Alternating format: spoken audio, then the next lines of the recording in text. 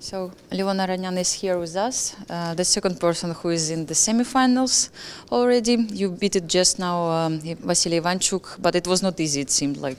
How was this game? Well, I actually drew my game. Oh, I sorry. didn't really beat him, yeah. You won the match and drew the game.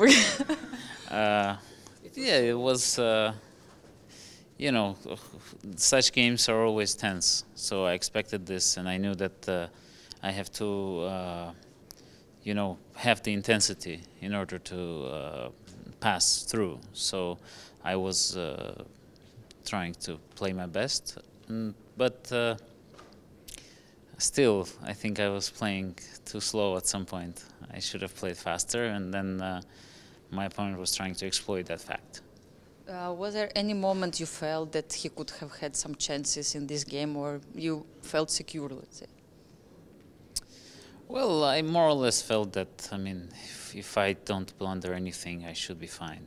But I felt, at one moment when I played bishop c5, I felt his bishop c1 was too passive. I felt he should have gone for bishop f4. It would give him more chances, I mean, to fight. Because once I play g5, I'm released of any danger, generally. And then I can play with my hand, you know. That's always a pleasure. And when you're in time trouble, just not to have a position where you have to carefully watch out for threats. So. You said also that you were in time trouble. What was the moment, let's say, the most critical for you, or the moment where you spent all your time, and how it happened? Yeah, I don't know. I wasn't really thinking for long, but I was spending like 5-10 minutes on each move. So I gradually got in a time trouble because I felt that somehow I should be the one pressing, but then I couldn't really find, because I mean, once I played e5 and he took, now I mean, it's very natural to play g5 and f4 with black, but I couldn't make it work smoothly. So that was the point I was burning my time on. How tired do you feel by this moment? I'm fine. I mean, you know, it's kind of a thing. You either work really hard and have a rest day, or you just relax and have a tie break.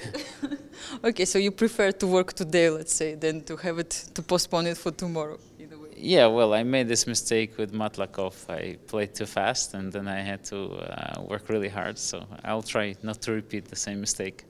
Okay. In the first, or in the next round, you are going to play either with Peter Svidler or Maxim Vasiligraf. Whom do you prefer, in a way, to be your opponent? I hate them both. I mean, so for being so strong. Yeah. So there is no doubt about it.